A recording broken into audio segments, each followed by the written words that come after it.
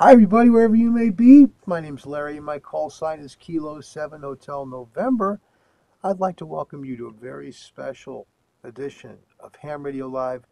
This is technically show number 92, but it's more than that. This is so special. It's live in 4K with Martin F Jue, the originator, the owner of MFJ, who's still here, still in the building in Starkville, and we're honored. We're just beyond words honored to be here. If you have questions about maybe their history, maybe about products, maybe about Mr. Jue and how he started this incredible, just it's the largest ham radio supplier, builder, manufacturer in the world today. How he all did this is just miraculous.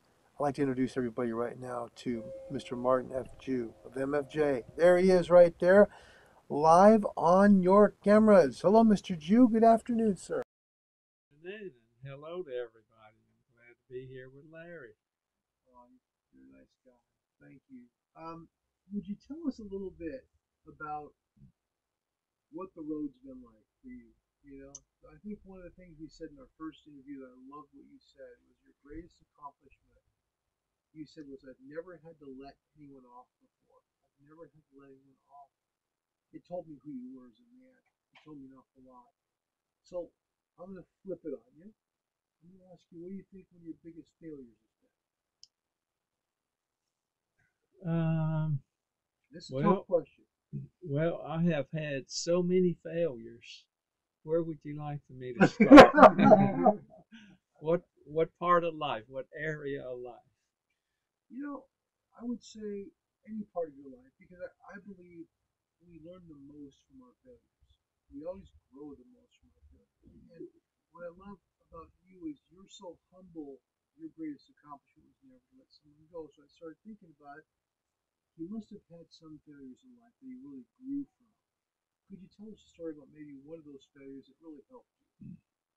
Well, I'm not sure if I would call it a failure, but what I wish I had done differently. Can I answer it that way? Sure. I wish that I had spent lots more time with my little daughter when she was growing up. I spent so much time working and just trying to build something that that's the biggest thing that I regret. But I'm trying to make up for all that now. Oh, how that's wonderful. So Yeah, we spent a lot of time with our two little grandkids. We have a 3.5-year old grandson and a 6-year old granddaughter, and um, we spend as much time with FaceTime almost every day. very good. We're live with Martin F. Jue, the originator of MFJ. If you have questions, please put them on the screen. I understand we've got low volume, and I'll do my best to bring it up for you folks. But keep in mind, Mr. Jue is a Southern gentleman, and he speaks low. It's okay. So we're going to do this. I'm going to bring the camera a little closer to him to increase the microphone gain for you all.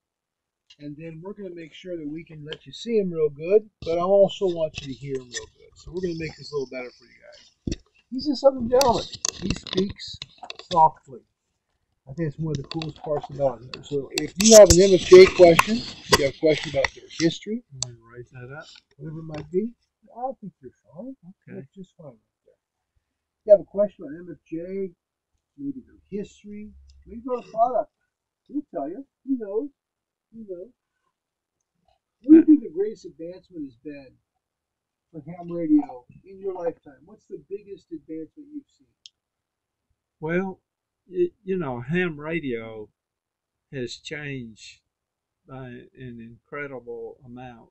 When I first got into ham radio, um, I was in high school, before high school, but I got my ham radio license when I was 16 years old. And the two big things that we did was either CW or single sideband. And I don't know if you can see it, but around my office on the shelves are my collection of radio transmitters and receivers back from the 1950s, 1960s. Yes, indeed. But back then we either talked on single sideband, which was just getting started, or on AM, or we used Morse code. But now the hobby has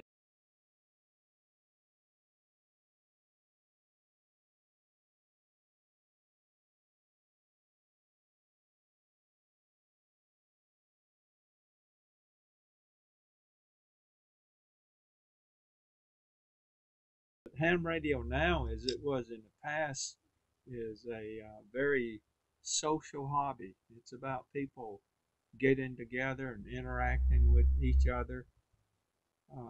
That's the basis of ham radio. It is. It's known as the original social media. The original social media. Wow. So you were on your way to a doctorate.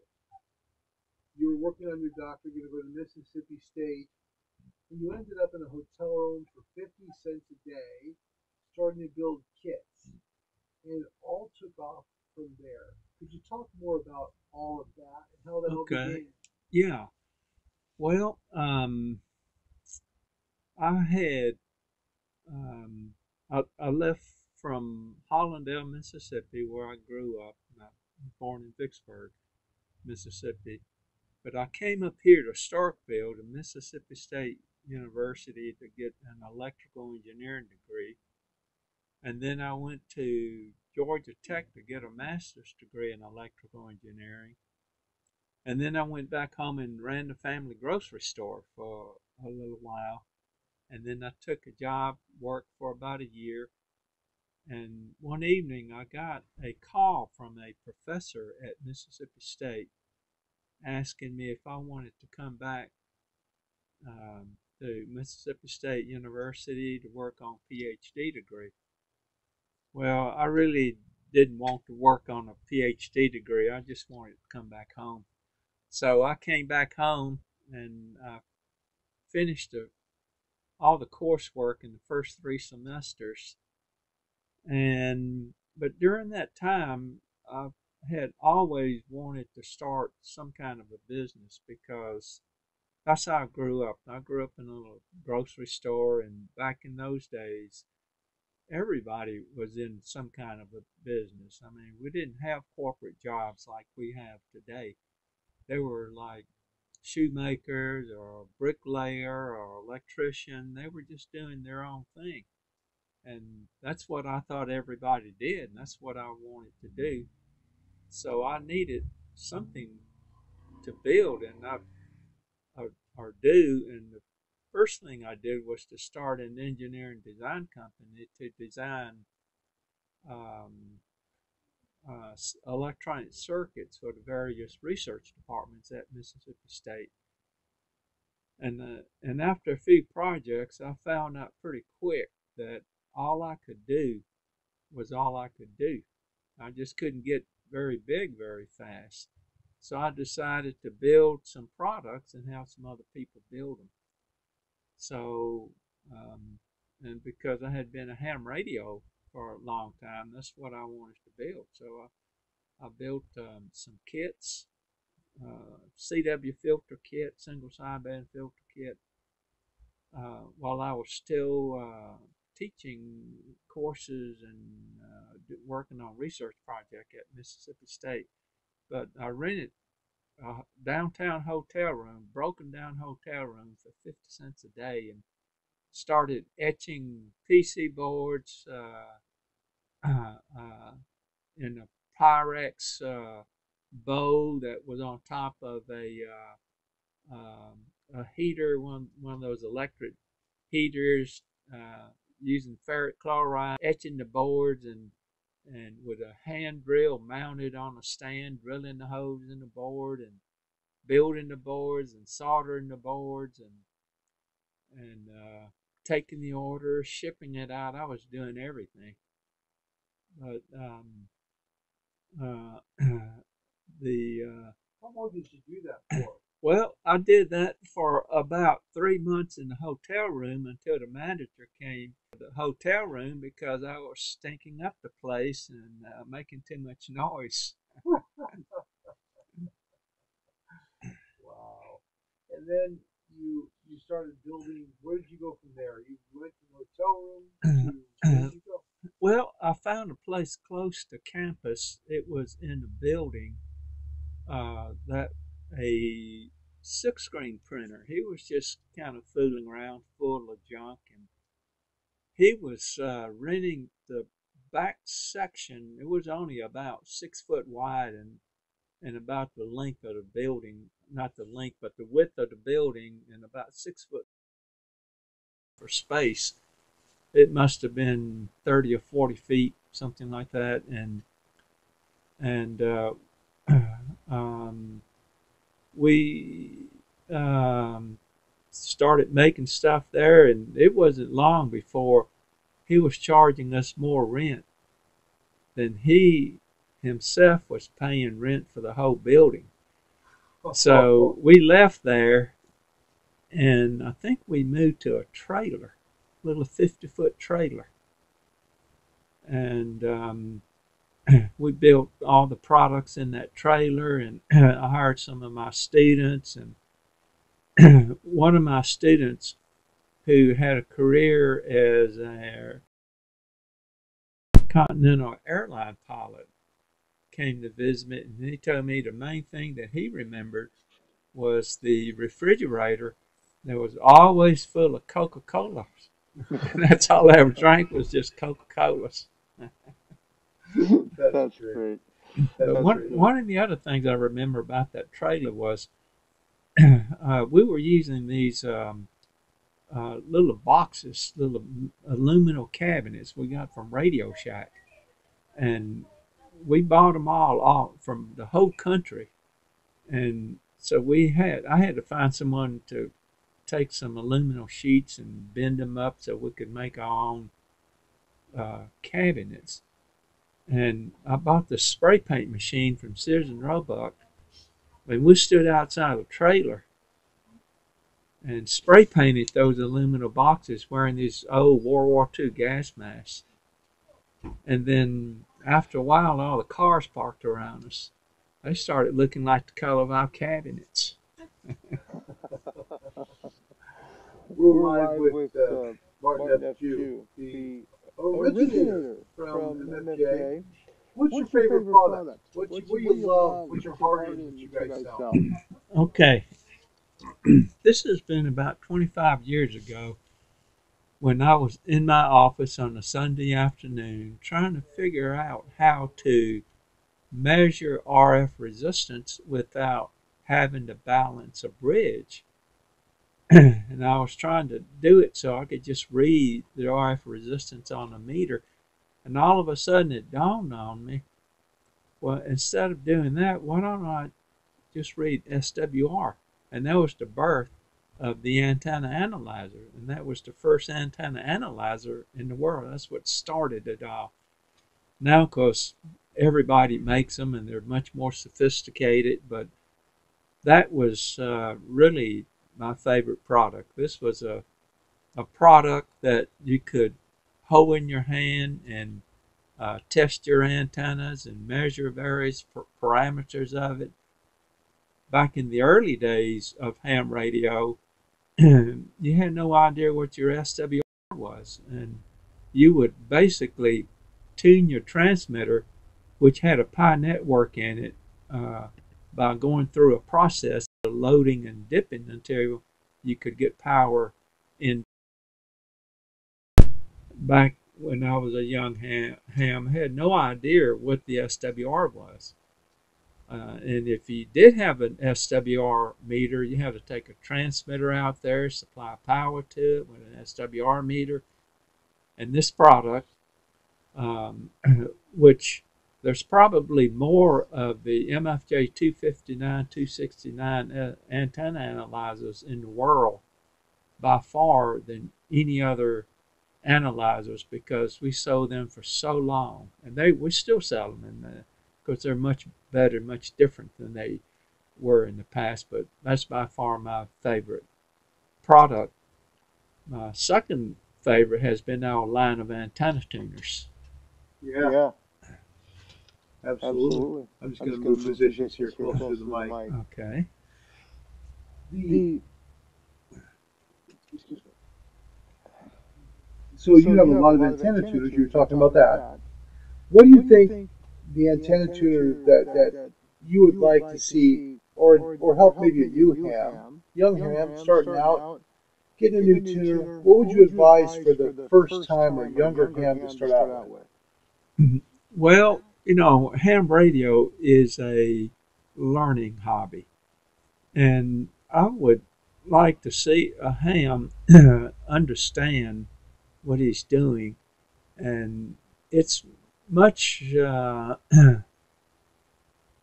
much more intuitive to understand uh, how antennas work by using a manual antenna tuner instead of an automatic tuner where you push a button or you're talking to your radio and all you know is you have a low SWR.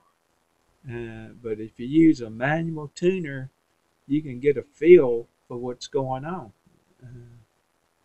I I loved loved my my old old 969. 969. I I loved my loved my 969, 969, so so I know it know it pretty pretty well. well. If you were If you were starting starting out as out a as a ham ham today in today in 2020, 2020, brand brand new, new, what what kind of kind of items items would would you you recommend recommend for for a a ham ham radio radio operator to operator to start start out out with with today, today, Mr. Mr. Jew? Jew? Okay, well, there's various areas that our young folks are interested in. um, that's really a hard question because I'm more biased toward communicating through Morse code. I mean, I would say a low power Morse code transmitter, a simple antenna, and a simple receiver. Um, it's harder to get into ham radio.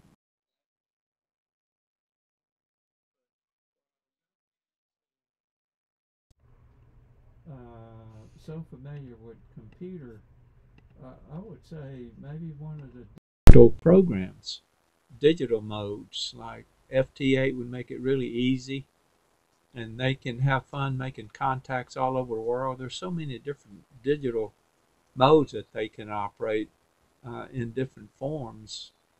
I would say one of those two modes, Morse code or some digital modes. Okay, Okay, that's that's fantastic. Is fantastic. there Is there something that something that you you really are really are excited excited about about right right now that now that MFJ MFJ is is making? making? You know, You know, something something that that just just really really you you look look at at and you and you say, say, wow, wow, that's that's pretty pretty cool. cool. Um, well, we have are starting, not starting, but we're extending. One of the biggest problems our hams are having now uh, is the ability to put antennas up. So we're developing antennas that will allow someone with no space to put an antenna. We're bringing out a new, uh, very high efficiency box fan loop. Um, it's about 3 foot by 3 foot, but it'll perform almost as efficiently as a full size antenna that you can carry around and use it almost anywhere. Um, that's probably one of our most exciting products. I know there's a lot of loops that's being made now, but uh, the uh, thing about loops is if you don't build it right, the efficiency is super low. Uh, Let me just give you an example. On 20 meters, if you take a loop antenna that's made of aluminum tubing that's 1 inch in diameter but 30 inches in overall loop size, the radiation resistance of that 20-meter loop, it's only about 50 milliohms. That's milliohms. Well, the DC resistance just of that conductor is 50 milliohms. So that means you lose half your power with no contacts of any kind. And that's the reason every connection we make is welded. There are no rotating contacts of any kind, no mechanical contacts. Even the variable capacitor has no rotating contacts because we use a butterfly capacitor to tune it. But if you use a loop that has screw-on connectors and made of something like braid from a piece of coax, all that's super lossy, and your efficiency is just incredibly low. Um, anyway, that's what I'm excited about. This the box fan loop that's made of all welded construction with no mechanical contacts of any kind. Excellent. Yeah. Good. Good. Well, the other question I have for you, and this I think more ties in with trying to figure out. And again, folks, I understand there's some audio issues, and I get it. It's a work in progress. First time we've done this, so I appreciate your patience. But we are live with Martin F Jue, and he is in 4K, and we're grateful that we were able to do that to come here. And thank you very much for the invitation, Mr. Jue. We're honored, truly. We have some questions here, some good questions. Let me get to them here that I'd like to be able to ask them. Question from Alex Alonso. He asks, what would be a good ATU manual tuner for a first timer? Your thoughts? Okay. Well, we have several manual tuners now. Most of our tuners are T networks, and the reason for us selecting a T network is because it has the widest matching range of any tuner circuit for a given set of components. We have various models. I think one of our most popular one is the MFJ 949, which is a complete antenna tuner console that includes not just the tuner but the SWR meter. It includes a dummy load and an antenna switch. So in one box you have most of the accessories that you need for your ham radio station. Now if you need just a basic tuner, I would suggest the MFJ 902, and that's just a basic tuner, and it'll easily handle 150-watt any transceiver. But you need to use a SWR meter, one that's built into your radio, works fine, and that's a very nice tuner. And it's only about 4 inches by 2.5 inches by 2 inches. All air variable capacitor, and it'll tune from 10 meters through 80 meters. All right, excellent. We got Gunter joining us from Wiesbaden, Germany. Gunter, thank you for coming. We appreciate it. Alexander in the UK, we're grateful you're here as well. Hello to Ron in Florida. Sorry, in Canada, the province of Ontario. Victor Alpha 3, Foxtrot Union Charlie. Alan's here. Alpha Bravo 8, Alpha Sierra. If you have any questions for Mr. Martin F Jue from MFJ, just a few more minutes here live with him to ask your questions. We would love to be able to ask them. Question from the UK from Alexander. He said, I'd be interested in a small scale, high efficiency antenna for HF 40 through 6. Can you think of anything that might be available for him? Small scale. He's working in a community that has some HOA issues. Okay. I would recommend either the box fan loop or our 1788 or 1786. Those are circular loops that will easily fit in a room or in your attic or in a garden or on the back deck on your backyard. And it'll cover, one model will cover 40 through I think 15 meters, the other one 30 meters through 10 meters. 6 meters is really not much of a problem. You can do that with a 4.5 foot vertical or a short dipole that you can string inside. But I think you will get the most versatility by using a loop. If you use a wire antenna for 40 meters, you need about 66, 67 foot for a dipole antenna. But you can run a random wire with an antenna tuner in the ground and load up, probably 16, 20 feet and be able to operate those bands. Um, that would be the easiest thing to try. Take a manual antenna tuner with some wire and a counterpause wire about the same length, um, and just random wire tune it. An automatic tuner may not be able to tune that wide range. That's fantastic. We thank you for that. A lot of folks here today. Alpha Echo 1 Tango Papa slash Alpha 9 2 Germany Whiskey. Tom, hi from Bahrain. MFJ is a unique company. Sooner or later, every ham will own something from MFJ. 73 Jets. You're right. Tom, you're right. MFJ is the largest ham radio manufacturer in the world. There's not even anything close. So you've got not only MFJ, you have High Gain, you have Cushcraft, you have Ameritron, you have Vectronics. The list just goes on and on with MFJ.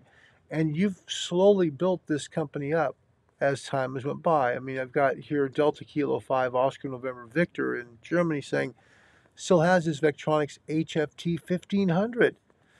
Some great comments here. Colorado, Scott, hello there, the Smoking Ape. He says, hello from Earth. The MFJ crew is great. Alexander from Great Britain says, I was looking for a 1788 11. So he's looking at the loop, the 1788 loop antenna for himself. How is the transmit on such an antenna in terms of dB compared to a dipole, for example?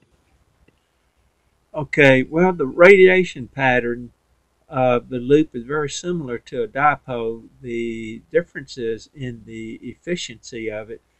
On the higher band, the loop is almost as efficient as a dipole. Now, on the lower band, like on 40 meter, it's pretty good bit lower efficiency than a dipole, but still you're able to make plenty of contacts. You know, a dipole efficiency is about 98, 99%. What that means is if you take a 100-watt transmitter, 98 watts is being transmitted out. Now, even if you have a loop that's only, say, 50% efficient, what that means is instead of putting a full 100 watts out, you're putting 50 watts out.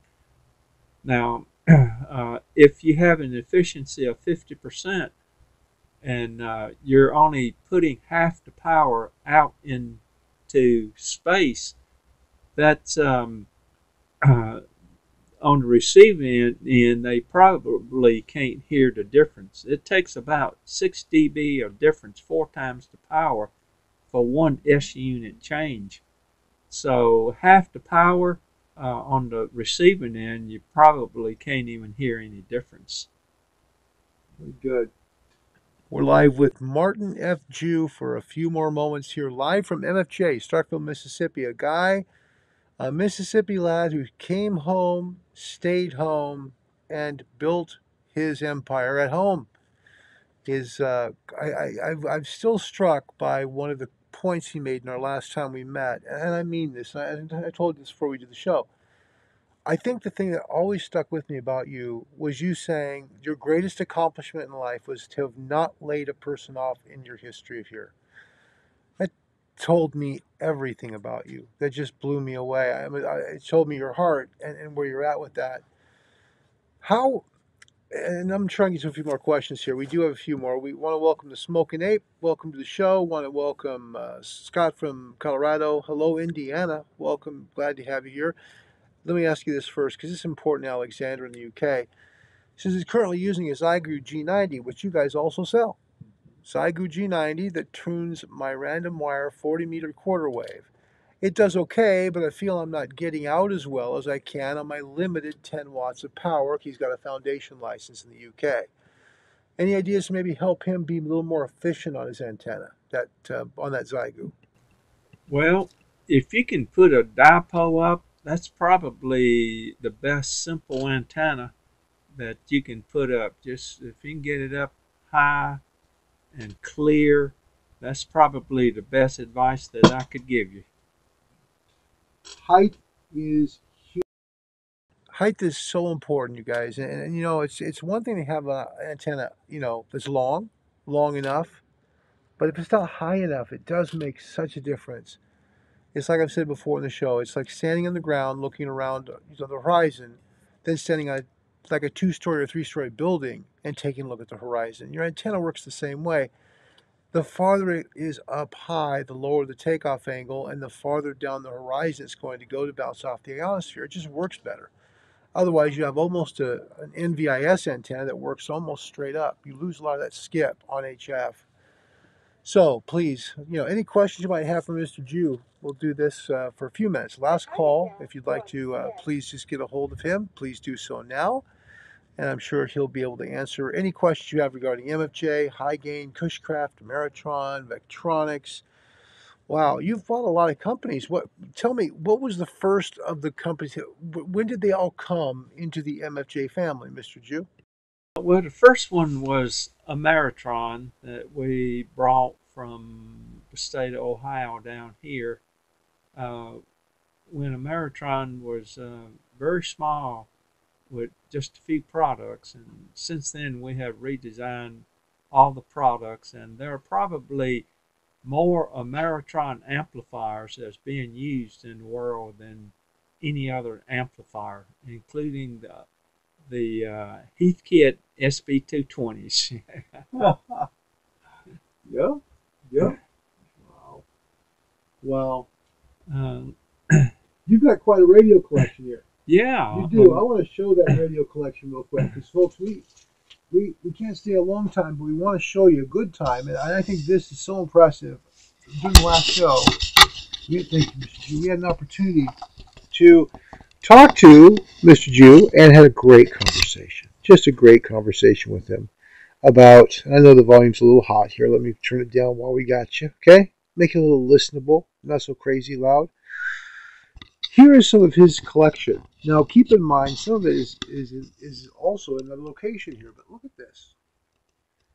Now, you started collecting way back, right? Yeah, yeah. Some of these go back into the 1940s, 1950s, 1960s. There's some pieces of Heathkit equipment, Drake equipment, Helicrafter equipment, National Radio, Sideband engineers, Tech equipment, um, some accessories, a lot of QRP, lots of QRP Tech equipment, and then some big antenna tuners that go way back to the Millen days. Um, Most of these are American radios. You can see the Helicrafters and the Drake. Yes. And there's a Harvey Wells transmitter on the ends, and right to the left of the Harvey Wells, there's two small boxes. Those were the first pieces of transistorized ham radio equipment that was made in the world. Those are Regency mobile converters. Regency was the company that brought out the first transistor radio in America. Wow. Wow. And the radios go on. I'll tell you, I am a huge shortwave nut. I've been an SWL person for most of my life. It goes back 48 years. And I just don't want to have a problem here with my computer. So I'm going to ask for thank you, sir. Appreciate that. I think everybody in the room here is so impressed with his collection that they're literally just blown away because you don't see stuff like this. Helicrafters, Drake, Knight, Regency, they're all here. I mean, and he's got them, and some of these things are just absolutely stunning. Look at this one that's in plastic. Tell me about the one in the plastic here. Looks brand new. Yeah, there's Gonset. The Gonset in the plastic bag is a AM transmitter and receiver in a box before the days of transceivers. There's Atlas Radio over there. There's also a Conar, which was a kit. It was a course that was sold back in the 60s. There's a transmitter and a receiver, and there's I think there's a Lafayette Yep, receiver look at at that the right top. there. Okay.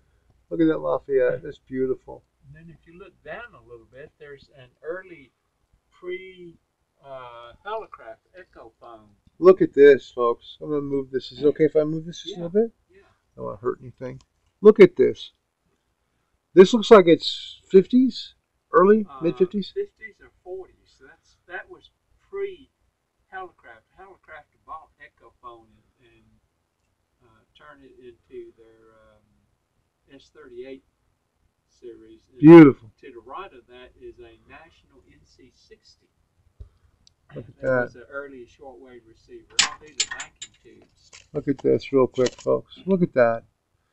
And what's beautiful about it is it's got the plastic knob still in place. If many people are familiar with this radio, one of the things you find on the used ones, which they're all used now, obviously this is an old unit, but this piece right here, it's plastic. A lot of times you find those plastic knobs eaten or cracked or broken.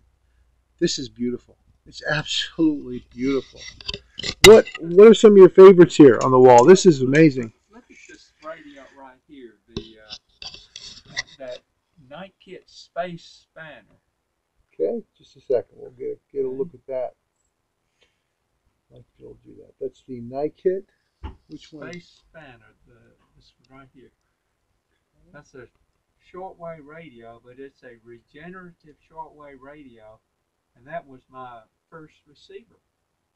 Really?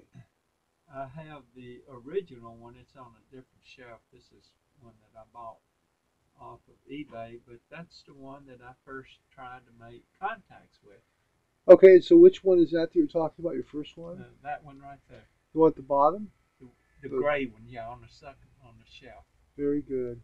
Uh-huh. Wow. Okay, so the Night Space Spanner. Yeah. That was your first radio. Yeah. 3-tube AC/DC regenerative receiver. Wow. We have some questions here for you. At least I can see one here, and I want to make sure we get to it because this is such an honor to meet you, and I mean that. Thank you, my friend. I do mean that. I'll put this right here, okay? So we can make a view of you. We'll put it right back down there. A little different angle of the man who started it all at MFJ, Martin F Jue. What a joy. I'll give you some of these comments. I do want to get to Ron's. He's got a good comment. This is from Victor Alpha 3, Foxtrot Union Charlie.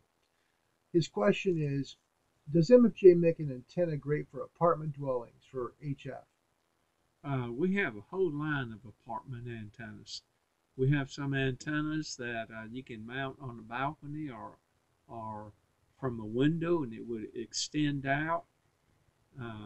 Some of them have artificial ground on it. We have a whole line of apartment antennas.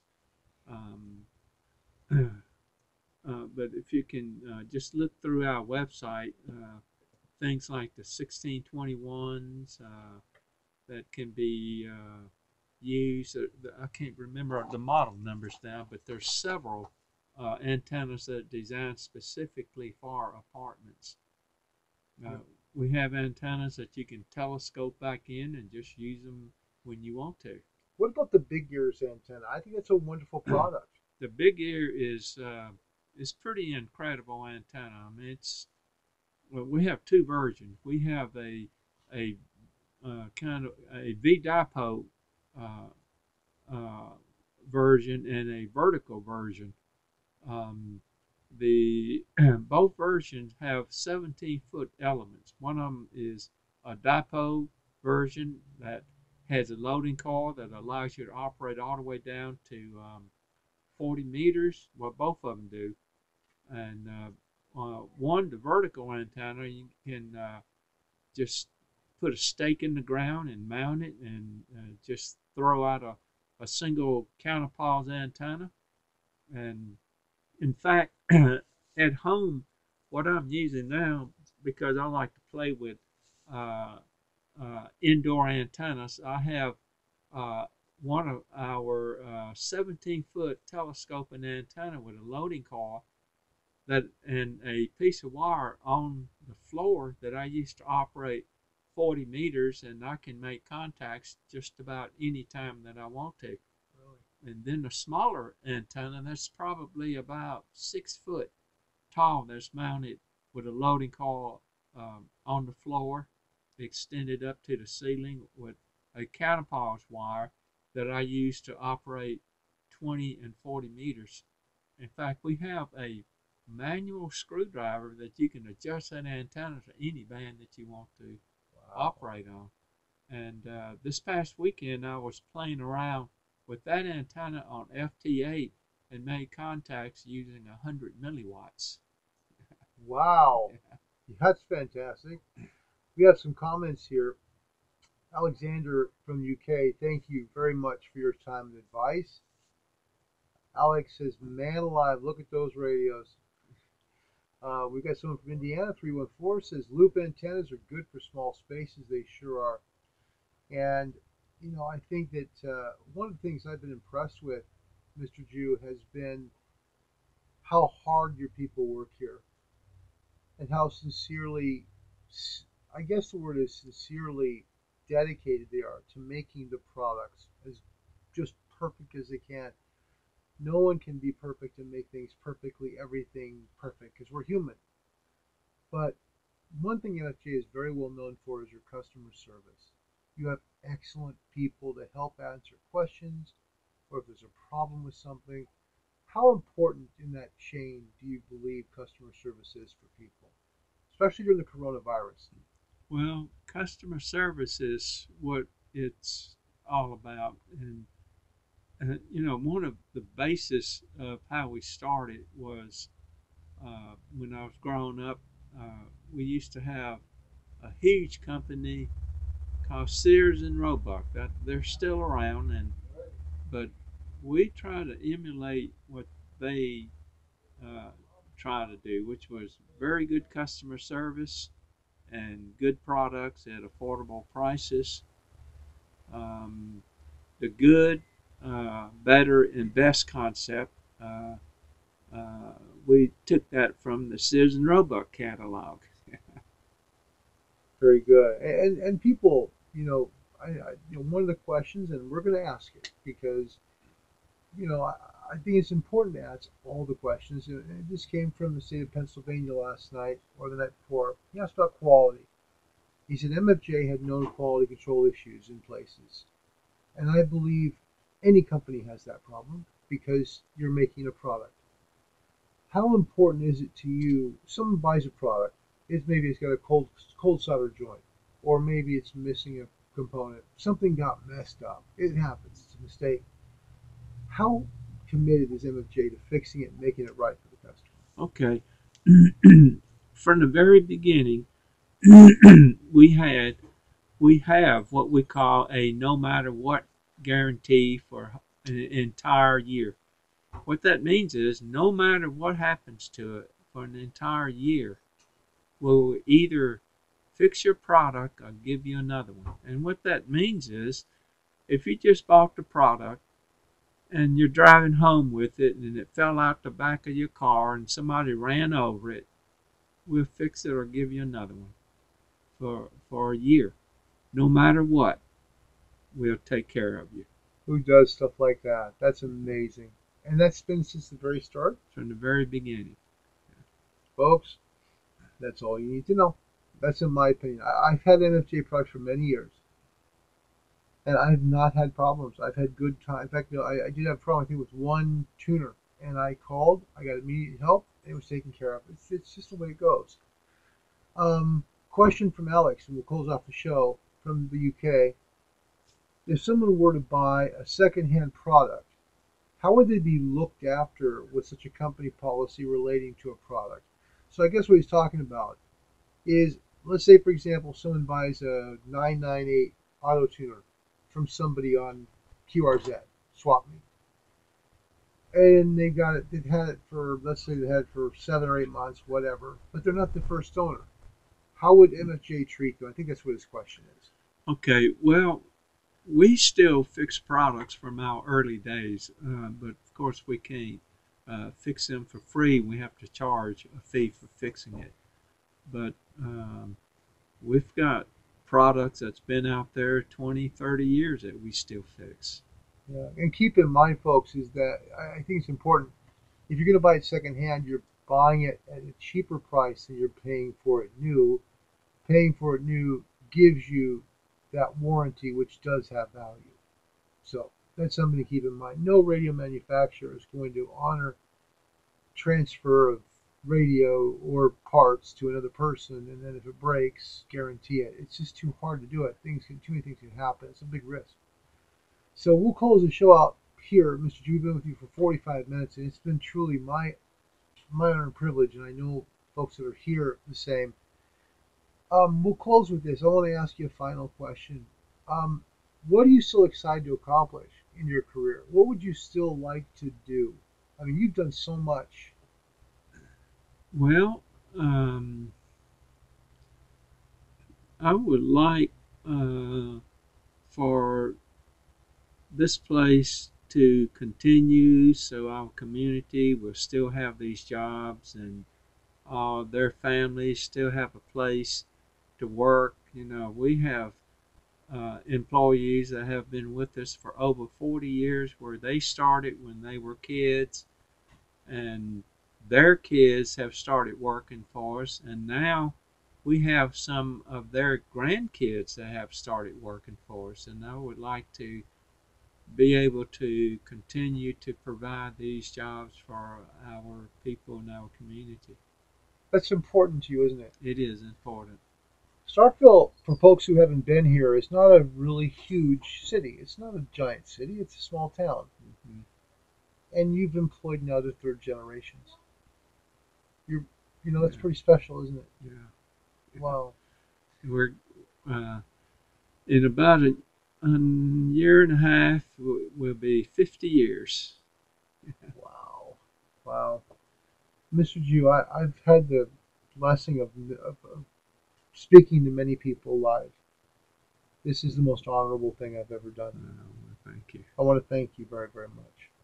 Thank you very much. All right, folks, that was Martin F Jue, the person who is in Mr. MFJ. That's my wife Karen, and my brother Bob is behind me, I guess. There he is. Hi. Okay. That's the end of the show. We're doing social distancing. Make sure we have masks here in the building. Make sure we're doing the right thing to be proper. But the main thing is that he met with us. I'll never forget this show because, that is the man who started the company. That's why it says MFJ on the box. It's his initials. And because he puts his initials on every product, he makes sure to take care of it when you buy it. That's why you have a worry-free guarantee. It's pretty special, isn't it? You can get a hold of MFJ by going online, mfjenterprises.com. You'll find them mfjenterprises.com. Search on whatever search engine you like to look at. Take a look at their vast array of products, from antenna tuners to amplifiers, noise cancellations to chokes. They've got an amazing array of products that will truly help your ham radio. Thanks for watching Ham Radio Live. We'll be back. We have the honor and privilege of being able to actually work K5MFJ, and I am beyond thrilled to do that. But this was, if I can be honest with you, this was what I was most excited to do. I was excited to spend time with Mr. Jue. So thank you so much from both of us here at MFJ. We'd like to have very much wish you a pleasant day. May God bless you and have a wonderful, wonderful Wednesday. We'll catch up with you next from K5MFJ. Until then, goodbye, everybody.